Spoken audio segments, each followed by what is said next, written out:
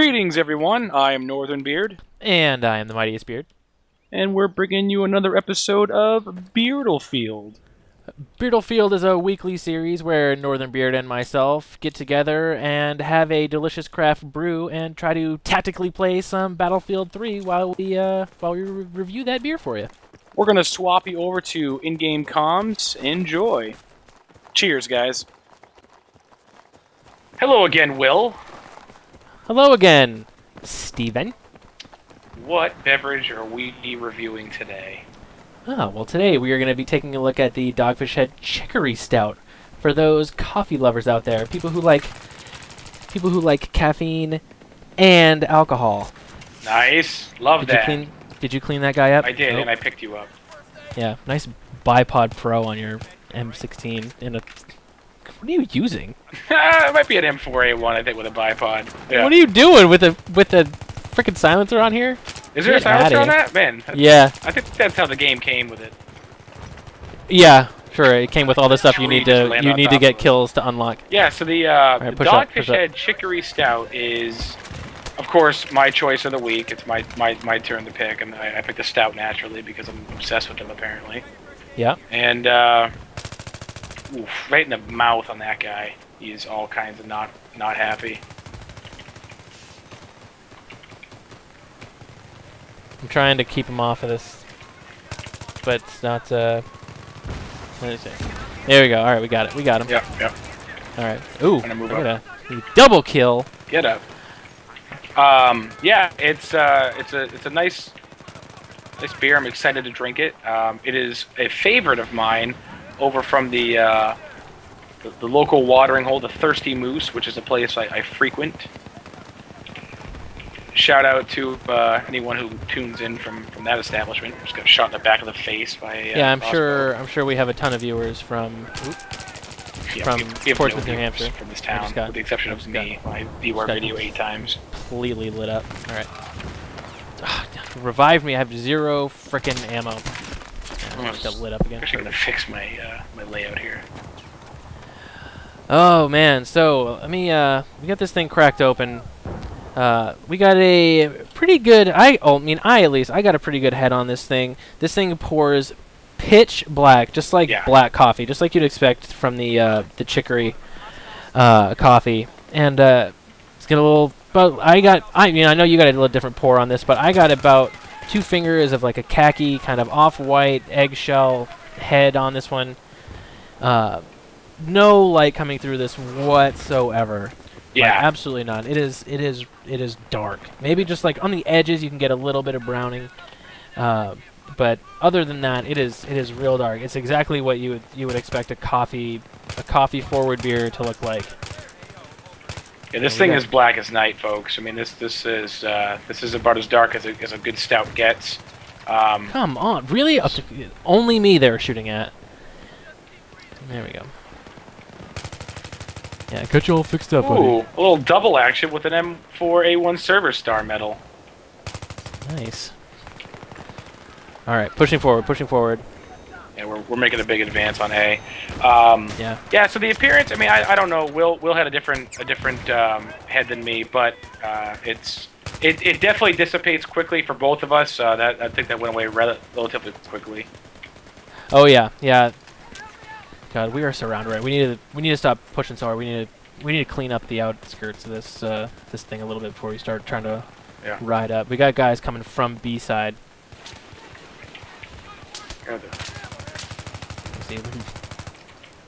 I'm fucking pinned down. Oh, I just took an RPG to the. Come on, really? Thigh, it looked like. Yeah, we're gonna have to flank. We got enough guys pushing up that front. Let's go ahead and try to flank. Now for those who aren't aware, I know that Will isn't a big drinker of coffee, but the chicory obviously is coffee. So those who aren't aware, this is gonna be a very coffee-centric stout, and that's gonna take us into the aroma. Let's take a nice sniff here. Let me pull this thing up here. Stick my face in the shit. Oh yeah. Yeah, I mean that's a nice. I can. This is gonna sound weird. I can smell the darkness in this beer. Like it's. I swear. Darkness coming. Get out of here. Oh, bull fucking shit. It's a horrible round. Yeah, I get a little bit like dark, kind of like dark chocolate on the back end of that. The aroma there, like really coffee forward. So that's what you're gonna be smelling primarily, unless you're really digging for other smells in there. Yeah. But for the most part, if you don't get coffee out of this, your nose is broken. Fact. And you are actually those who have the opposite of a broken nose, which is like a strong honker that just picks up anything. You are going to pick up a little hint of the licorice that they put in there. And an emphasis on the little, folks. This is not a strong licorice scent. I mean, this is very subtle, but it's definitely there.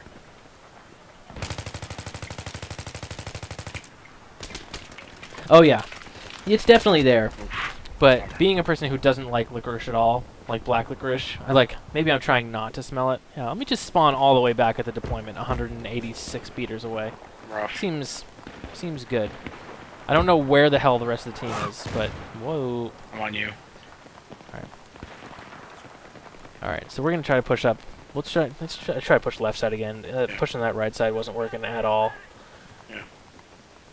We better haul ass on some kind of movement here. Yeah, just completely lit up.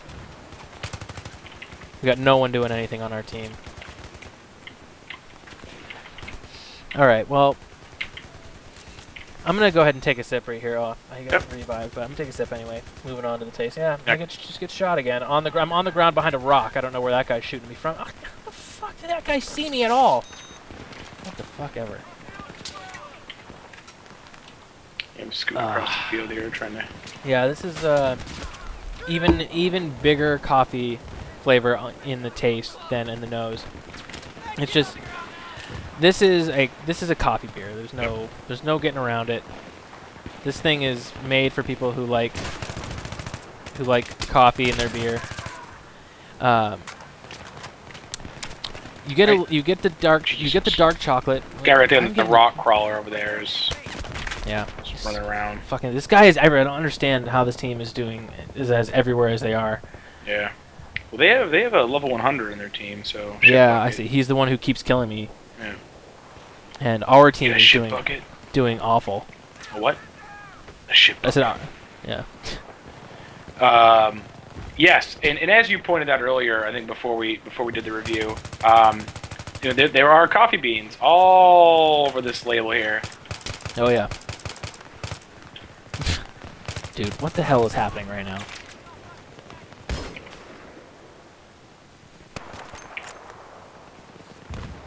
Wow, that kid is just all kinds of Neo over there. Yeah, I mean, there's coffee beans all up on that label, you know, and it's gonna be a rich, dark chicory, you know, which is a coffee flavored stout. And I just can't get enough of this beer. I tried it probably a month ago, I'd say about a month ago. Yep. Over at the Moose, and I just fell in love with it. Sorry, I'm trying to focus on actually shooting people here, which no one on our team it seems to be doing. Yeah, we're getting locked down right here. We're gonna be switching sides. I mean, we pretty much covered taste. It's coffee flavored stout, you know. Yeah, it's a wicked coffee forward stout. There's a little smokiness to it, some like woody flavor. Yep. But you know, for the most part, it's coffee. It's just like the scent. Like if you don't taste coffee, your mouth is busted. Your taste buds are not doing what they're supposed to do. Yep. Get dunked. Get your med kit. All right.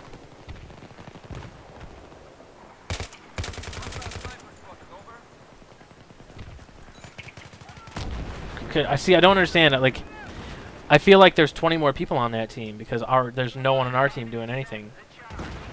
Right. No, prone, you fool. All right, so we're gonna move on to the mouthfeel on this one, which for me is really light comparatively. When you hold it up against like the Victory Storm King or really any other bigger. God, this fucking terrible. Really, any other kind of stout. Any other bigger stout, it's gonna be really full.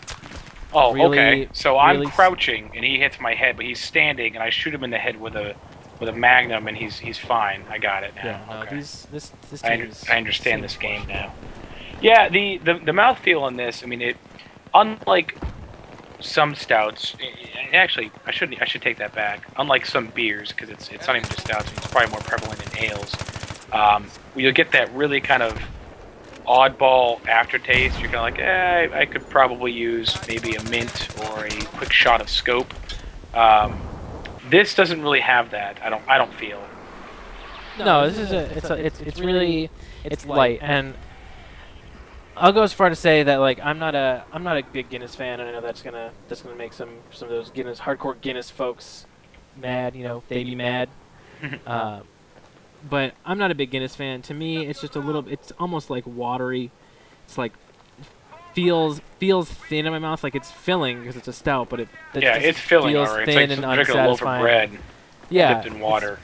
Yeah, but I mean it's not the same as like drinking. There's other beers that just feel thicker than that aren't even stouts. Okay. That was my bad. But to me, like, this is kind of like what I feel like Guinness should be, because Guinness is kind of that quintessential stout. Everyone's had a Guinness. Everyone knows what Guinness tastes like, and feels like. But to me, this is what it should feel like in your mouth. It's not thick like the Victory or really a lot of other stouts. But it's not thin. It has substance. It feels well blended in your mouth. It doesn't just feel like beer ingredients dumped into water, you know? Right. Yep. No, absolutely. I mean, this has what I would call a pretty clean finish. Yeah, definitely a clean finishing kind of beer. You want to cover me so I can reload? If I didn't just go down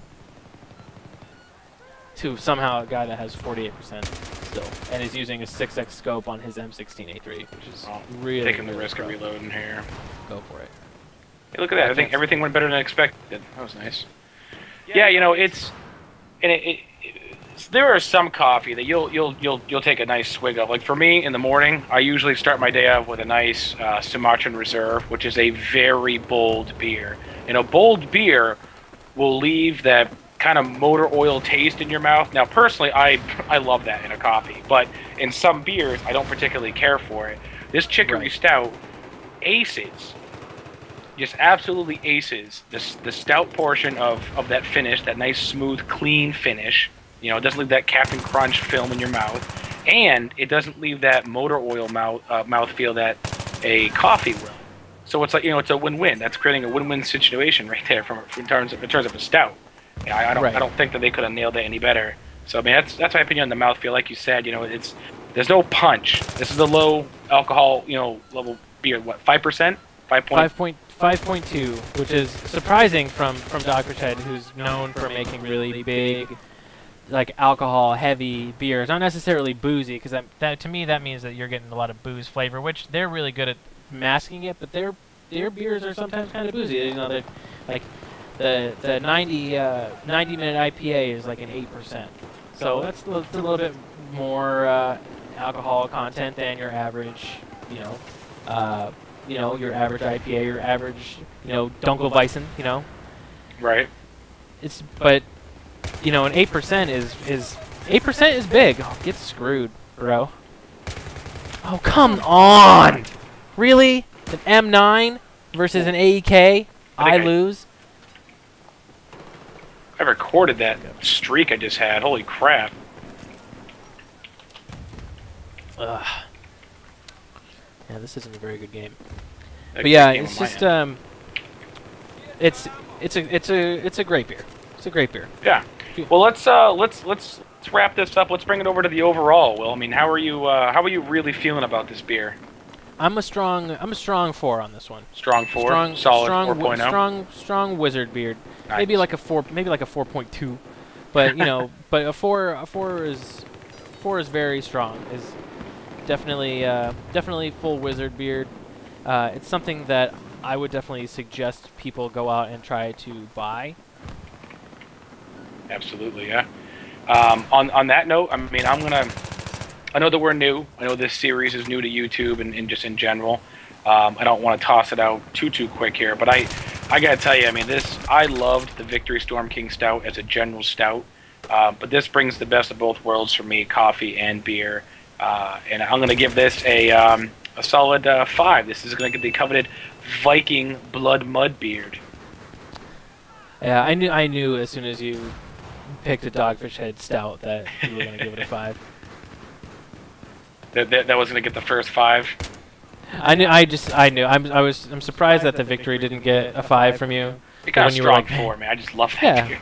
It's a great beer. It's a really good beer, especially if you're a stout lover. I mean, if you're a stout lover, that's a tops. But this one's really good if you want the, if you really want that coffee. Get the fuck out of here. If you like that coffee flavor, this is for me one of the best that you can. I just had I had a Rogue Mocha Porter the other night. Yep. Which I thought was excellent. Just really great, smooth, light, coffee-forward beer. And this is along those same lines. It's just something that if you like a beer and you like a coffee, this is your brew.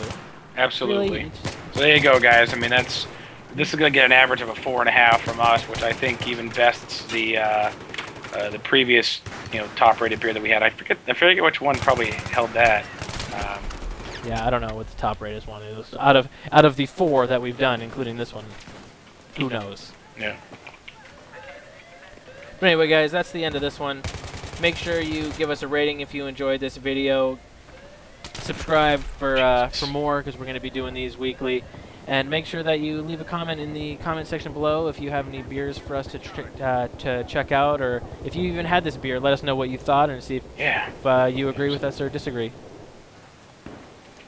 If you had this beer and you enjoyed it, I'd love to know about it. I mean, I'd love this beer.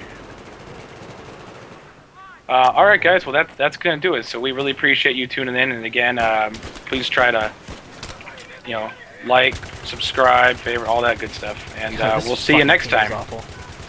Yeah, guys, see you later.